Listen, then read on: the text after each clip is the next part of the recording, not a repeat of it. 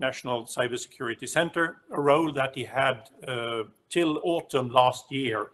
He is now a professor of practice in the management of public organizations at the Blavatnik School of Government in the UK. Again, Mr. Martin, welcome, and we'll come back to you in a minute. We are also joined by two prominent panelists, well known at least in the Swedish cybersecurity community. It is Ms. Ann-Marie Eklund Lewinder, who is Chief Information Security Officer at the Swedish Internet Foundation, among many other things. And the second panelist is Mr. Johan Victorin, a consultant at Intel Group, and again, among many other things. And we look forward to listening to your questions and comments later, and again, welcome. But now, without further ado, I will hand over the floor to Mr. Martin, who will share with us his view on challenges, lessons learned from the UK Cyber Centre. So, Ciaran, the floor is yours. Thank you, Gunnar. Thanks, everyone, for joining. I hope you can see and hear me. Okay, very privileged that you asked me to join. I'm aware there are more significant global events happening right now than my reflections on the UK cybersecurity. So if you must be really passionate and dedicated, as I know Anne-Marie and Johan are, about public policy and public organizations and cybersecurity, if you're skipping the presidential inauguration. My wife is American, so my two children are half American. So hopefully this means that their fixation with events in Washington means that the chances of small children interrupting, as we've all become used to over the last year, is receding. Another real a reason why it's a real pleasure, and thank you for doing this in English, given that when I look around I think I'm the only native speaker. It is a pleasure to do this because in my 6.5 years running UK cybersecurity, I couldn't have asked for a better set of public and private sector partners than those I found in Sweden. I often think when we talk of Brexit and so forth and impacts on various aspects of UK national life, I think cybersecurity, and I make this as a neutral observation rather than as a political point, the things that we were able to do together are relatively unimpacted by the competence of the EU, and a lot of the cybersecurity cooperation that I was able to do within the continent of Europe was voluntarily bilateral or voluntarily multilateral, and Sweden played a huge role in that. And of course, particularly with Ericsson and telecoms, you know, the technical expert and commercial expertise of Sweden in technology has always been something that the UK has really valued. So very encouraged by the momentum of the conversation in Sweden about cybersecurity, and very pleased in a small way, if I can do anything in the next 20 minutes or so, to give you some food for thought, and then take questions alongside the distinguished panel. I'm very happy to do so. The one thing I'll say about the UK's experience, and you've asked me to talk about the UK's experience, so I won't apologise for being Anglo-centric for the next 20 minutes or so.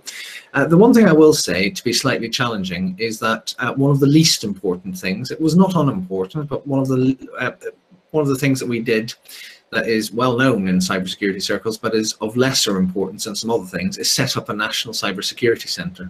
Because at the end of the day, that is what in the UK we call technically a machinery of government change. We do machinery of government changes all the time, and some of them work and some of them don't. And the reason I say that is that, you know, the vision, and there was a bunch of us, and we were lucky because political and budgetary stars aligned at the same time, but a bunch of us had a vision, and the vision wasn't just let's have a big centre.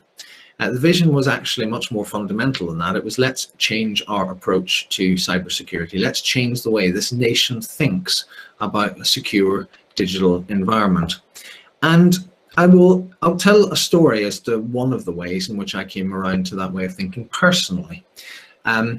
I was appointed at the end of 2013 to be head of UK cybersecurity, but it was back then just you know, a little bit of GCHQ, largely operating in secret, no public profile, no real overt engagement with industry, no incident management function to reassure the public when things went wrong and anything like that.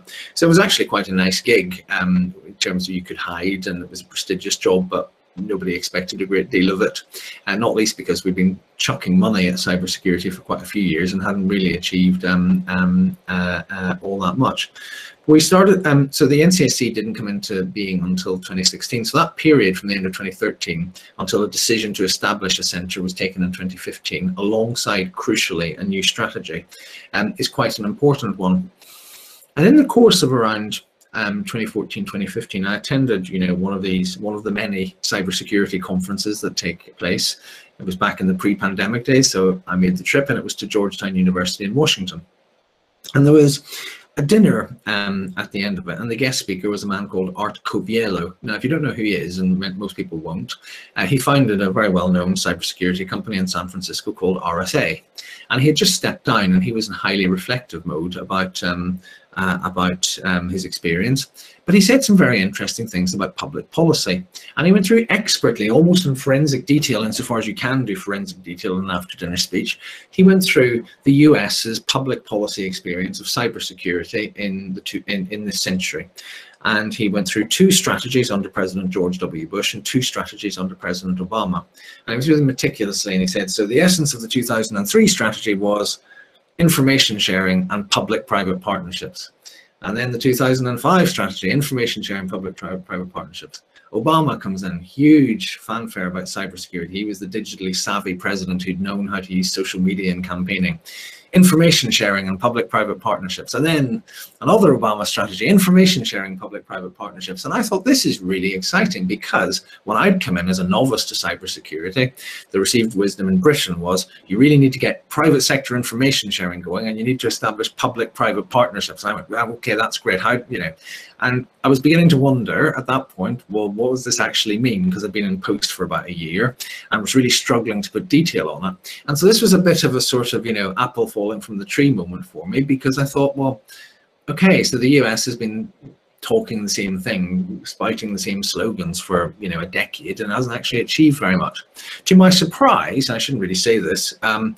Coviello then went on and said, so what we need to do is do it properly, do information sharing and public-private partnerships properly. My own conclusion, which I'm vain enough to think was a better one, was that actually, if you've tried the same thing in the American experience 4 times in 10 years, and if you've tried the same thing in Britain, although we haven't done as many strategies, but we've done 2, and they both said that, twice in 5 years. And so if the US and the UK, between them, had tried the same thing 6 times in a decade, it was probably not the right thing, and you needed to do other things. And so I remember coming back and gathering a strategy team together of people I respected who were way more technical than me, but also they had a blend of experience, and I think this is important. They weren't just technologists. There were some people who understood the economics of technology and so forth. And I said, look, this strategy of ours, is there any actual substance to it? It seems a bit passive. We organize conferences, we have committees of government and industry, we set up these information exchanges, but nobody seems to put any useful information into them and all the rest of it. And a lot of them said, oh, God, thank goodness somebody's actually said this. You know, we have a really passive strategy. There are massively fundamental problems in the way technology works, and government just sort of sits there and says, yeah, well, you know, we'll do some elite national security work that's all a bit secret, and then we will encourage, you know, the market to sort everything out. And it doesn't really work like that. I said, well, what do you mean? He said, well, and here's one example, sort of a hold that thought example. He said, brand spoofing. Okay, so in other words, taking a brand, whether it's Tesco supermarkets, IKEA, or whatever, and just sending lots of emails, pretending to be from them, and then clicking on links. I said, okay, well, what's the problem there? I said, well, you know, Tesco and IKEA will all spend large amounts of money on their own systems and network security, but they won't spend any money fixing that. I said, well, why not? Because consumers do not punish retailers for being faked. why, if you like food shopping in Tesco, even if you get a fake email from somebody pretending to be Tesco, you're not going to punish Tesco for that. So there's no commercial reason for Tesco to do this. This ends up as a massive scale fraud because it's and a huge sort of digital poison in the digital environment, digital pollutant, and nobody has got a commercial incentive to do anything about it. So what do you do about things like that?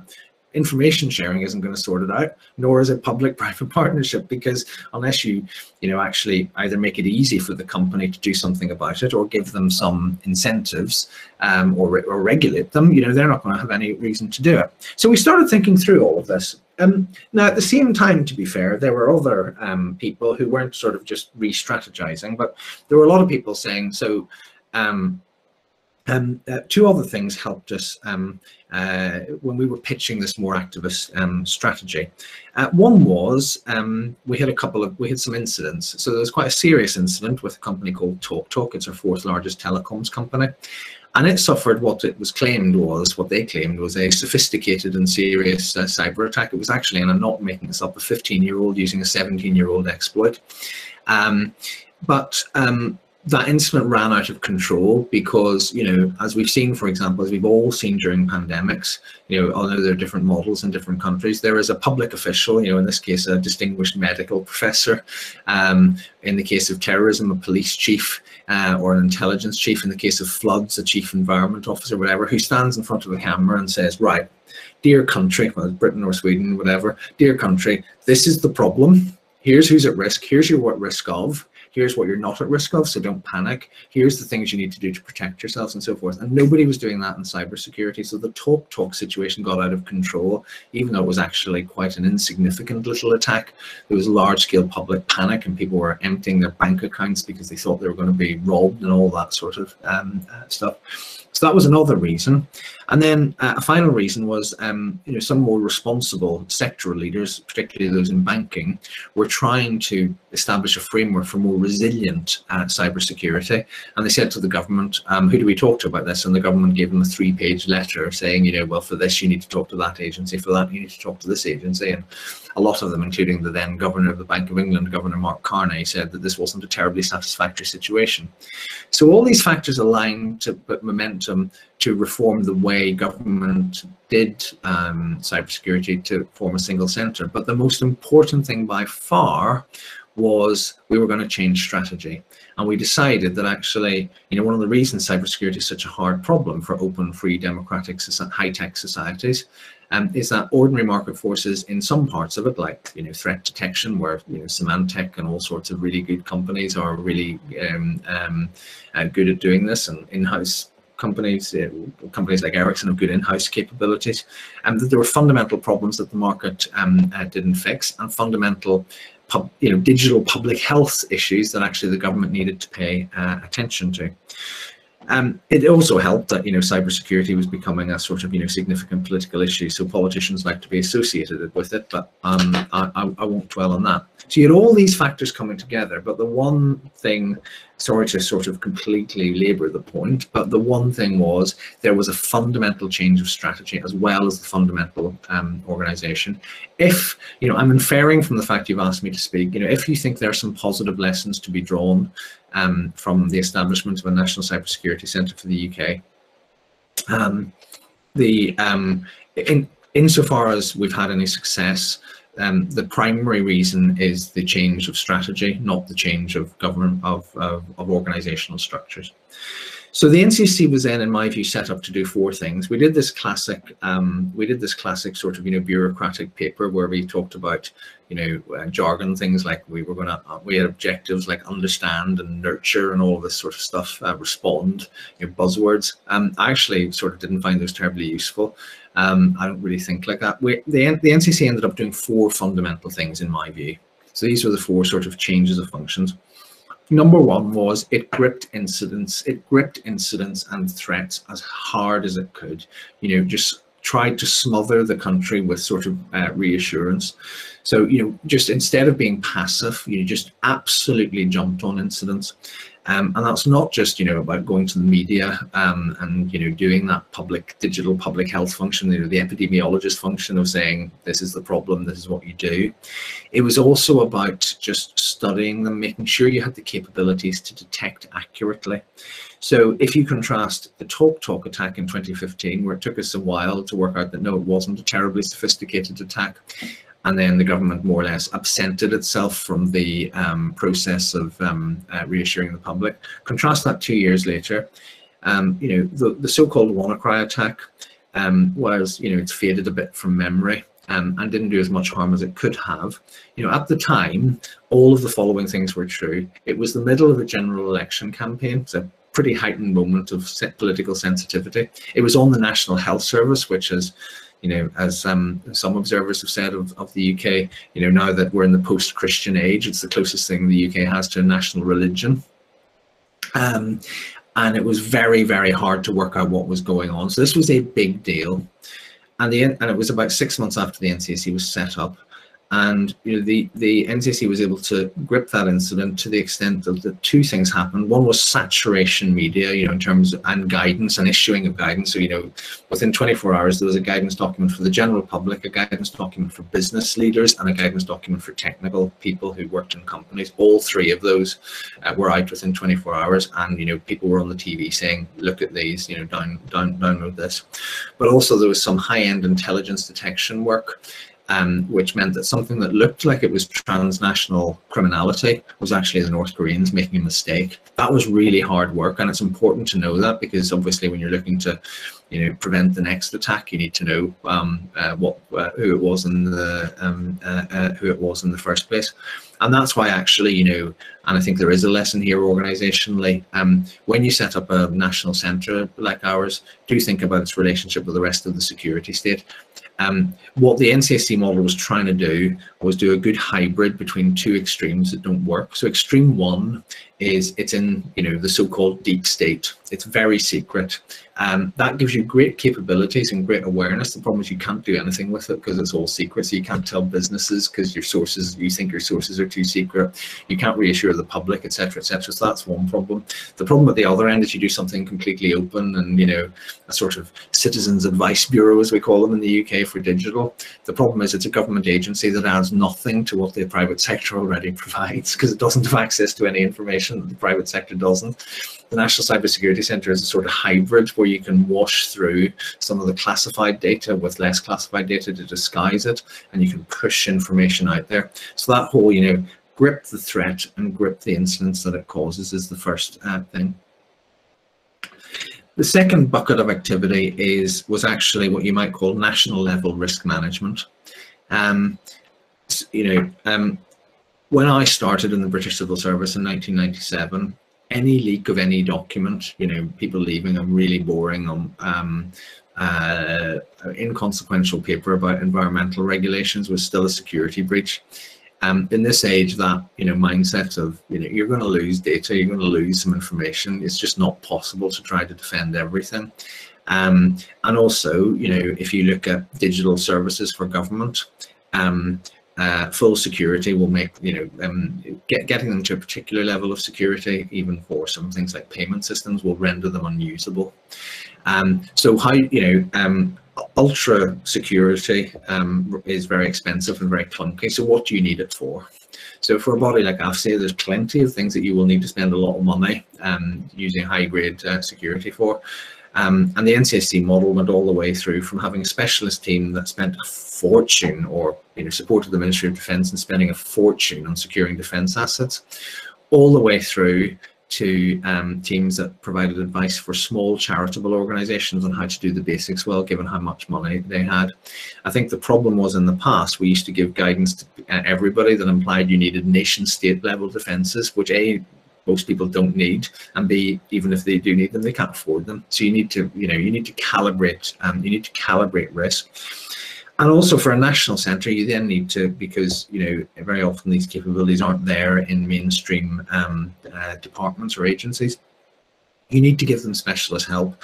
So in my view, and this isn't public, so please sort of protect it, but the NCSC, I think, has got about the capacity to do 10 specialist bits of advice at any one time. So and I mean by that, not just generic bits of guidance, but actually embed somebody in the project team for smart meters. You're building a smart meter system, you know, and this was one of the first ones the NCSC did, and they published the way that they did it so that you could work it out, so that people could have confidence in it. You know, if you're building a smart meter system, which involves putting an internet connected box in every home and business in the country, you can't protect them all. So how do you design it in such a way that, you know, the Russians, if it's the Russians, have to do something really high quality, really obvious to do national level harm, so that you deter them from doing that, and effectively they won't do it outside of an act of war. So, you know, the philosophy behind the smart meters protection is, if they really want to get my smart meter out there, you can. If you want to take out my village, you probably can quite easily. If you want to take out the whole of my county, that's going to be really, really quite hard. You're going to have to work really hard, and it's going to be obvious that you're targeting the UK. So you're building in that sort of resilience. The same approach is now happening to things like the new interbank payment system. And one of the things that's very interesting in President-elect, he said President-elect for another 6 minutes, in President-elect Biden's $10 billion cybersecurity program for the federal government, which I think is a really smart idea. I wish the UK would copy it, is a huge funding boost to get off legacy IT systems for critical services. Because, you know, that's the moment of opportunity. Legacy systems, risk in legacy systems cannot be transformed. It can only be mitigated.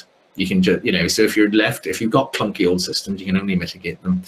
You can only sort of manage the risk as far as you can. You can't just completely change the risk profile. But when you do something new, you can build in that resilience from the start. It's expensive. It can be expensive, but you should choose it. So those are the first two things. So sort of incidents and detections, followed by a national level risk management, working out what you care about most. The third and fourth bucket, and then I'll bring it to a close, are a bit more interesting and novel, or at least were back then. You know, I'm conscious that quite a lot of time has elapsed since we started out on this. So the third one is what you might call fixing some of the structural problems in the internet. So this comes back to, for example, that anti-spoofing device, that anti-spoofing stuff in Tesco's, the Tesco problem. So you look at some things, and you don't have to have a grand strategy about this. You just need to find some things that might work, at least at the start, and then try and scale them up a bit. So you look at, how does it work that you know, you've got this huge problem of fake identities floating around the internet, and nobody's incentivized to take care of them. So we did a pilot, not with a private sector company because it was too hard. We did it with a part of government. So because the NCSC remained part of an intelligence agency, but a public-facing part of the intelligence agency, it was a novel construct. We had access to loads of data, so we could analyse who in the UK was getting spoofed the most. And by our estimation, by a long way, the most spoofed brand in the UK was a government brand. It was Her Majesty's Revenue and Customs, the tax authority. Because a very good way, and we saw this during the pandemic with lots of government support schemes, a very good way of baiting people into clicking on dodgy links is to pretend you're giving them money. And so, you know, saying your HMRC, saying we've miscalculated your tax, click here to claim, is a very good way of luring people to do it. There's something called the DMARC protocol, Domain Name Authentication Protocol. We adapted it, we published it in open source, we piloted it with HMRC, and I can see some nods, but for those who don't know what it is, it's essentially a way of telling internet distribution channels, this is what a genuine email from HMRC should look like. If it doesn't look like this, don't deliver it. And actually we wrote something in that said, deliver it to us so we can analyze it. In the first year of that pilot in 2017, we collected 500 million emails pretending to be HMRC. Which shows, I think, the scale, but also the clever part of that wasn't just 500 million things that attacks that were stopped, or, you know, spoofs that were stopped. It was actually 500 million times where, you know, presumably British citizens didn't have to hover over a link and work out, you know, is that our genuine email, because it didn't get delivered. So there were other things that we did. So, for example, we found that when there was a maliciously hosted website, if we asked somebody to take it down, they tended to take it down because they didn't know it was malicious. Someone had altered it. But we couldn't do that at scale, so we paid a small company to automate the request in a way that we could provide the technical evidence that showed it was malicious. And so they did do this at really high speed. And that did two things. One was it reduced the average time a dodgy website was up in the UK from just over a day to less than an hour. and it reduced the UK's share of phishing sites from about 5% of global traffic to about 2% in a few years. So there are things like that that government can do where the market doesn't work, and there are other things as well, but in the interest of time. And then I won't go into them. And then the final thing, and this was about, so much of cybersecurity from government is about communication, but also about enabling and empowering, was we tried as hard as we could to change the narrative of people and risk. So one of my big passionate feelings about cybersecurity is that we make it too hard for people to use technology safely. There's a sort of producer capture. Passwords is the classic, right? I own a network, you want to use it, so I'm going to make it safe for me. So I'm going to make it hard for you to join my network by giving you a complex password requirement. But you have to do 25 of these in an average week. And they're all supposed to be separate, and behavioral scientists computed for us that that was the equivalent of asking people if you followed government best practice on password policy, you were being asked to remember a new 600-digit number every month. That was the mental equivalent of what you're being asked to do. So we changed it, recommended password managers, recommended 3 strong words that were memorable to you but not guessable by anybody else, etc., etc. We went around saying, don't say things like people are the weakest link, because they're not. Technology is a human creation for human beings. And also we encourage businesses, published toolkits for businesses to say, this is how you think about risk. Here are 5 questions that any competent chief executive should be able to talk to a chief information security officer. Here is how to interpret an ethical phishing test, those tests where you spray your own staff with fake emails to see if they click on the link.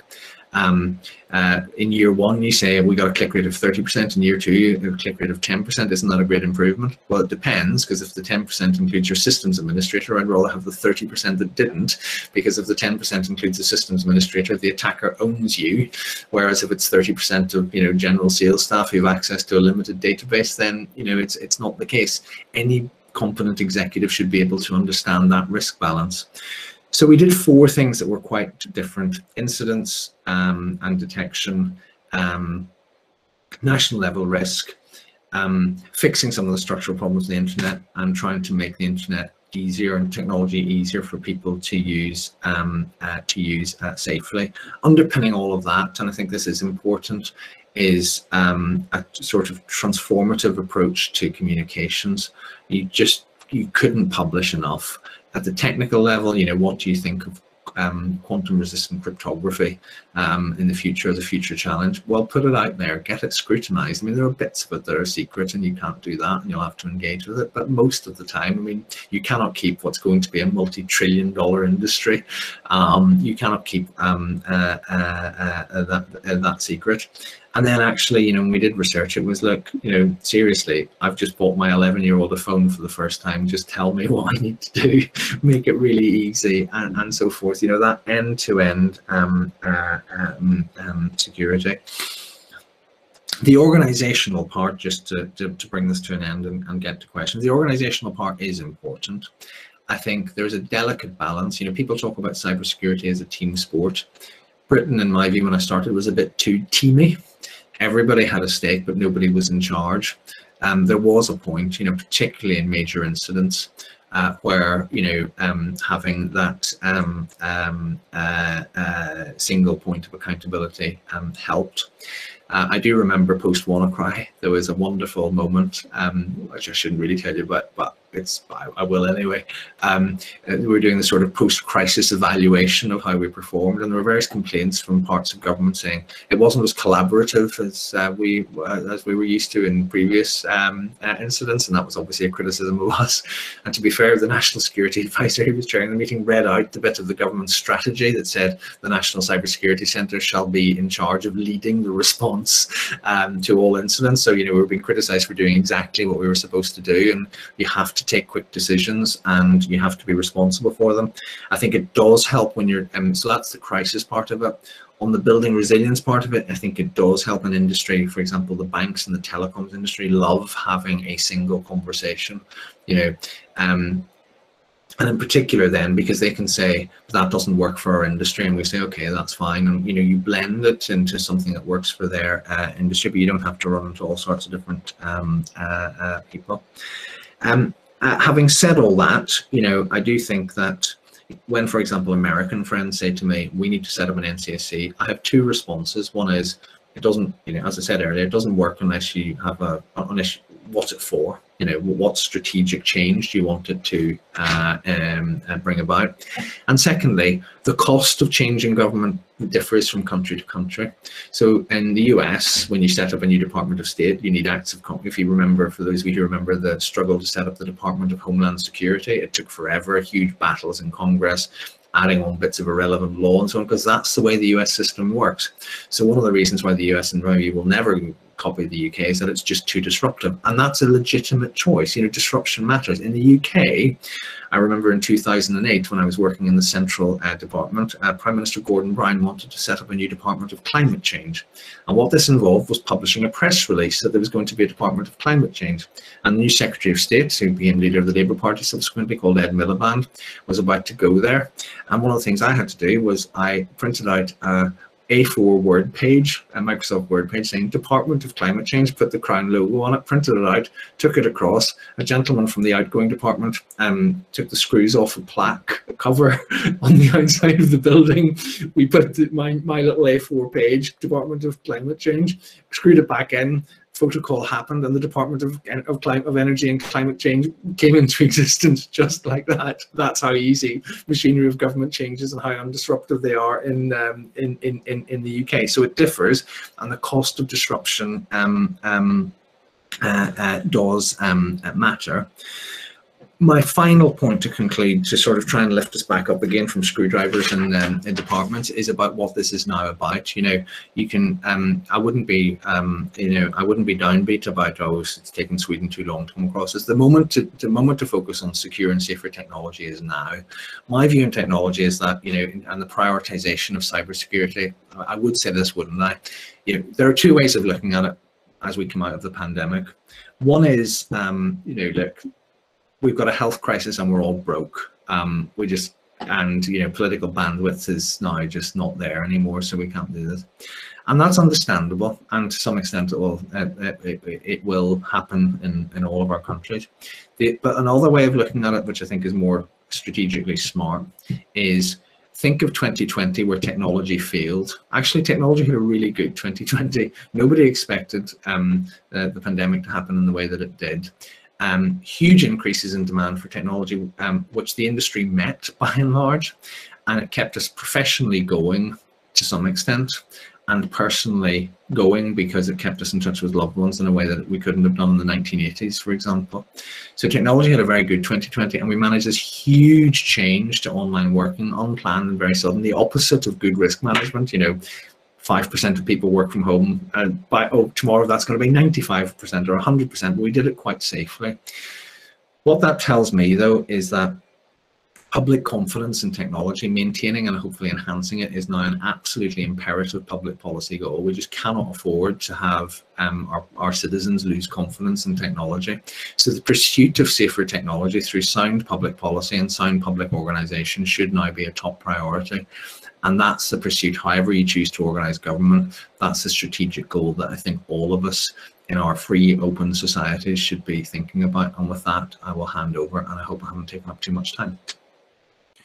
Thank you very much indeed, Ciaran, for a presentation that, in my view, was both specific, candid, and thought-provoking. And we will now see what thoughts you have provoked with the panelists. Starting with inviting first Johan and then Anne-Marie to ask one question each, and I suggest that we take both questions and you can then sort of bundle them together into one response. So Johan, first on with your question. Thank you very much for this interesting presentation. I'm going back for the information exchange between the public and private sector. How did you arrange this for incident reporting and response technically, personally, and how did you clear law obstacles such as Freedom of Information Act and political duels such as competitional rules? Thank you. Thank you, Johan. And Anne-Marie, your question, please. Yes, I just want to unmute myself. It's much easier.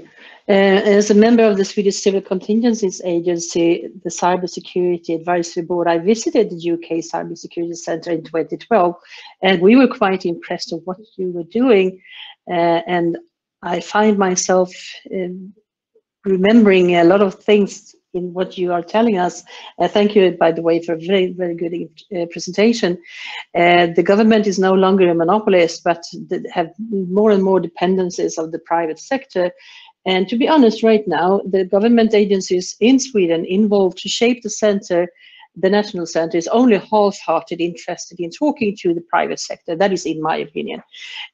So what, in your opinion, is the most obvious benefits in encouraging the private sector to take part in this, and what is the obvious pitfalls not doing it?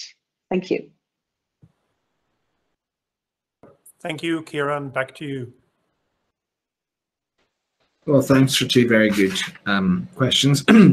I think on the sort of barriers, on Johan's questions, it was quite on things like freedom of information and competition rules. I think there was a certain amount of cleverness and a certain amount of luck. So in terms of things like freedom of information and so forth, I think being part of an intelligence agency, we were exempt from freedom of information. I think as we got more and more public, I often wondered how sustainable that was, but nobody really seemed to mind, not least because we were quite sort of voluntarily transparent. And sort of tricky things like sensitive sensitive casework would probably have been covered by regulatory exemptions anyway. However, your competition point's quite interesting. Because I think we always worried about being seen to favour companies and so forth. I think and we always worried about people legally reviewing our criteria for specifically helping companies for free.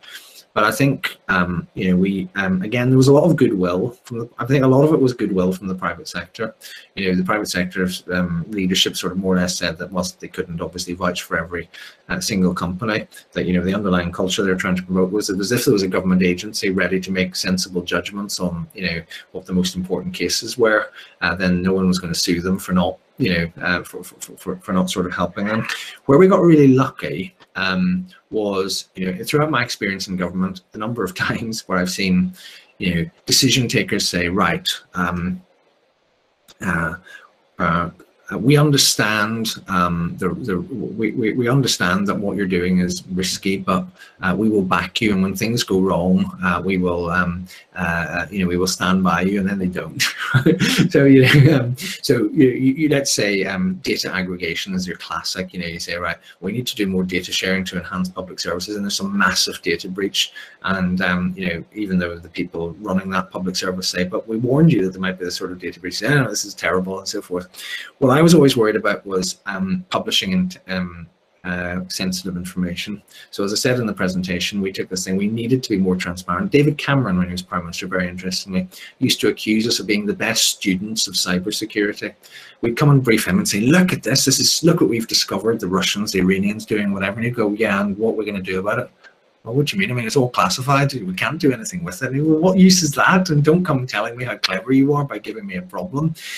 My worry there was always that we might end up publishing some data that we shouldn't have. And I was very explicit with political decision takers that at that point they would have to back us, because that was the whole model, and I was priced in. Luckily, and I've gone now, and it still, as far as I know, hasn't happened. That was yet to happen. I think on Anne-Marie's points about sort of incentivizing and encouraging the private sector, this is where again that sort of goodwill came in. I don't know, I mean, I can't speak for the Swedish attitude, corporate attitude and all of this, but put it this way, I mean, in the country of Margaret Thatcher, business was often happy to tell the government to get out of the way, or to complain that the government was encroaching too much. This was not one of those areas. I think also we set it up not as, I mean, there are all of these reforms have taken place under, conservative centre-right governments. They've always been loath to regulate, and there have been disadvantages to that. But there have also been advantages because the culture was explicitly enabling. We're setting up this government agency. It's got expertise, but it's there to help you. It's not there to regulate or punish you. And I think that helped incentivize them. So it was interesting, for example, when the GDPR regulation came in, previously informal relationships became more formalized at the request of the companies, and general counsel started appearing more in meetings than they used to, which I found quite an interesting sort of cautionary tale and all of that, even though I think the GDPR by and large is a good thing. It's a bit of a sledgehammer, but maybe the sledgehammer was required for this particular problem. So I think I think it was very much an attitude of that, you have asked for government assistance and direction. Here is some non-regulatory intervention that is at your disposal, and that was the thing that encouraged some of the private sector involvement. Thank you very much for those responses. Now I've asked our two panelists to provide their own comment out of their own perspective on what you have said and maybe what you have not said, and to put that into maybe a Swedish context. So I will turn over to Anne-Marie first, and we will be keen to hear what your comments are on the National Cyber Security Center. Anne-Marie, over to you. Yes, thank you. Well, first of all, I think this is really, really interesting, and the lessons learned is something that I like. I mean, I've been working for the Swedish Internet Infrastructure Foundation for almost 20 years, and we have for a very long time been promoting the implementation of the cybersecurity baseline in all somewhat important services where the common public have a problem to identify, as you say, what is fraud, what is real, and that is in DNS, in web services and email. And that is standards that have been around for 5 years. So more, some of them 10 years. So I think that was a very good advice to just specify what the companies and agencies need to have as security measures in the infrastructure. Is a very, very good start, because then you have a firmer ground to stand on. The other thing is make sure that, I mean, scaling up to meet the need is a very good advice as well, because this should be community driven. It shouldn't be that the best is the enemy of good enough, because transparency is very important for the private sector to appreciate this kind of service that the government can establish and present is what's in it for me. And I think that is something that we have been discussing for years right now, and I think that is something in the Swedish companies, they trust the government. We trust our governmental agencies. We like them most of the time, even the tax agency. So it's much, I should say it would be much easier to get something working here with the private sector and with the public-private partnership, because we don't have this feeling of alienation from the government. We work very close together. But again, there is something that stops us from being pragmatic. I mean, you have a very, you mentioned, you had a site that I would really liked. There's a stake for everyone, but no one is in response of it. And that's exactly the situation in Sweden. We have so many governmental agencies that have, we have a scattered responsibility in so many areas that they don't know what to do and who to do what, which is a problem right now. And currently in Sweden, several national initiatives are underway in addition to the Swedish National Cyber Security Center. I mean, we have the Research Institute in Sweden, who are establishing a cyber ranch in Kista that will be used for training and tests. We have the Swedish Defense Research Agency already doing this in Linköping, another city in Sweden, and in collaboration between KTH, the Royal Technology University, and the Swedish Armed Force, we now have the KTH Center for Cyber Defense and Information Security. So it sounds like we are willing too much to do things, which means that we are spreading out our resources on too many different organizations. Be such a small country. I mean, we are only 10 million people. We could better coordinate our resources. So that is what I get from your presentation. Make it collaborative and try to narrow the scope. I hope I interpreted you right. Thank you very much, Anne-Marie, for those ideas and reflections. And I will now turn to Johan. And then when Johan is done, we will have time for 1 or 2 questions from the audience. So I will ask our chat monitor, Mr. Klinteng, to be ready to provide 1 or 2 questions from the chat to Ciaran. But first, Johan, the floor is yours. Thank you. I'll try to keep this short then. Very interesting. For a guy like me who works with threats, I really appreciate that you took that up as the first thing. And I think that an important lesson for us in Sweden is that intelligence or knowledge has to be actionable in order to provide effect for the system in large. And very good also to have dissemination for different target groups, so to say, with the public and the technical people, etc. Also very interesting to hear about your smart meter system and payment system thinking, because I think that we have to have criteria, thresholds, and I know I read your paper in the King College and the Lawfare blog recently about deterrence. It's a very interesting thing, and I'd like to have your comment about that. When you speak in doctrine-wise, we have land warfare doctrines, we have the maritime sector and the Air Force, airspace war-fighting doctrines. What does the cyberspace or the cyber doctrine most resemble? That is a question. And one last remark, and that is the next step in structural changes on internet. What would that be? Thank you, Johan. So those were 2, I assume, sufficiently complex questions that Johan concluded his remark with. So, Ciaran, a quick response to those questions, please. Well, I first want to endorse with humility Anne-Marie's comments, because I mean, I think the analysis in them was something I would concur with, and in terms of my pretty superficial but well-disposed impressions of Sweden sounds fairly accurate. So, and your characterization of what I said was, I think, absolutely fair, and thank you. In terms of Johan's 2 pretty fundamental and substantial questions, so I'll answer them in reverse order. The structural changes in the internet, I think, are interesting, and actually probably, if we get them right, for the better in a security point of view. So I'm always obsessed about economics and cybersecurity. So one of the problems, actually the biggest source of problem we've had in the last 25 years has been, through no fault of anybody, it's just the way it happened. An internet economy grew up out of California, where you gave away personal data for free in order to get cash-free access to web-based services, which, you know, has all sorts of wider problems that we're beginning to realize, but from a security point of view was pretty bad.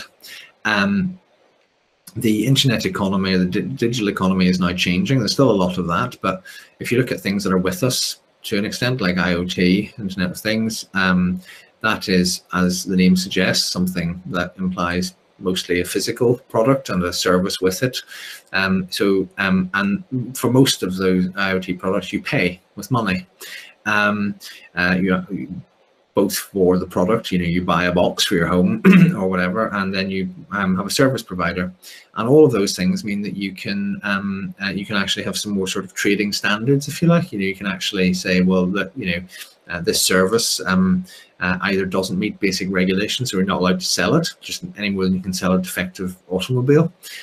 Or you can say, well, this isn't great on security, but it's cheaper, and the consumer can make an informed choice. And at the moment, the consumer can't make an informed choice on secure technology. But I think that sort of thing is changing, and we need to do that and build that into, you know, artificial intelligence related things, into quantum, etc.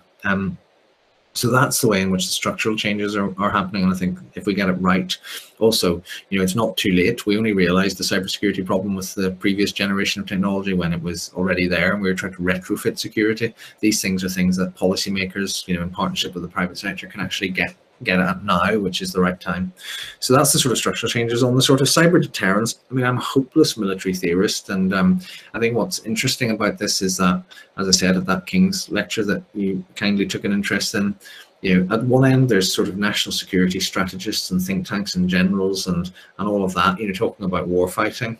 At the other end, you and I and our families and our children and elderly parents are all worried about, how secure is this, and it's just basic consumer technology, and it's the same stuff, and we're hopeless at getting those two conversations aligned. And one of the biggest weaknesses, I think, is that because the two phrases and concepts of cyber in them, people think they're the same thing. So cybersecurity, it's how safe is this phone that I just held up, and the nuclear firing chain for Britain's nuclear weapons, and Swedish power grids, and the data set for the French healthcare system, whatever it is, that's cybersecurity, and I think we understand that. And then people say, well, if we get hit, we need to hit back with cyber, and then we've got this thing called offensive cyber. Well, here's an example to illustrate the point where I think they're just not the same thing. The first and main publicly declared, so I can talk about a British offensive cyber operation, was against so-called Islamic State. That was in pursuit of three objectives. One was to reduce international terrorism by Islamic State by crippling their digital infrastructure they were using for radicalization and plotting and all the rest of it, communication. Two was to assist the military forces battling Islamic State in the Mosul offensive. And three was to reduce the risk of domestic terrorism by reducing their ability to radicalize British Muslims online. Right, so those are three laudable objectives for the use of offensive cyber in what seems to have been a very effective operation. None of those three objectives have anything to do with UK cybersecurity, because whatever threats so-called Islamic State posed, and it posed a whole range of threats to all sorts of different people in the UK and abroad, was not a cyber-capable power. So stop the cyber domain, whatever else it is, whether it's land, sea or air. The one thing it's not, but it's often talked about as if it were, is a boxing ring where you've got an offense, you're punched. Sorry to now you're gesticulating. You've got an offense, you can punch, and then you've got a defense where you go like this. It's not like that. It's just part of life. And it's everything from military assets all the way through to my 11-year-old daughter's new iPhone. And, so we need a whole bunch of things. And, just saying that I'm afraid, and this is why I just think that ultimately for advanced, open, free, liberal democracies, defensive primacy matters, is that ultimately you're never going to sort this out in some sort of secret, invisible battlefield. You're going to sort this out by giving people secure products and services, in my view. Thank you very much, Ciaran. And in the interest of timeliness, I will actually conclude this seminar in just a few minutes. I see that we have had lots of, or at least a number of questions on the chat. Right. And I think that really makes me regret the fact that this could have been a live seminar where we could have continued the discussion at the mingle once the official presentation was over. And let's hope that we can get back there sooner rather than later. So again, Ciaran, thank you very much for your presentation. I certainly took a number of things home, among them the phrase of, as Anne-Marie alluded to, that everybody has a stake but nobody's in charge. And how difficult can it be to avoid such a situation in Sweden is a question that we might ponder on after this seminar. And I think it was also interesting to hear that the first thing you said was don't focus too much on the center. It's actually more about policy and what you do and how you do it rather than how you organize government. And again, that is something that we will follow that closely, those of us who will be curious about what the Swedish Center will be soon. So again, thank you very much. And before we conclude, I will be happy to give you the floor one last time, Ciaran. Well, actually, thank you for listening. Sorry, I could talk about this all day, and I'm sorry we can't have a drink and a chat afterwards. The one thing I should have said, and you rightly, when you're summarizing, saying don't focus too much on the organization, technical expertise within the organization really matters. This isn't something you can bluff. And I was not an expert in cybersecurity. I think you need a mixture of technical expertise and digital translators, because you're not asking government leaders, business leaders to become cybersecurity experts. Well, and if you are, it's not going to work. But you do need some people who really know what they're talking about. And good luck. And thank you for inviting me. Thanks very much. And to our listeners, I would like to say, for those who came in late, or for those who realize you would want your friends and colleagues to hear what has been said today, in due course, this seminar will be published on the AFCEA Stockholm chapter website. And you can always follow the AFCEA Stockholm chapter on Facebook. Then you will be updated on when we publish things. And do not hesitate to also join AFCEA Stockholm chapter as a member, and you will have access to even more information. Again, thank you so much, and let's all be cyber secure out there, and have a good evening. Thank you.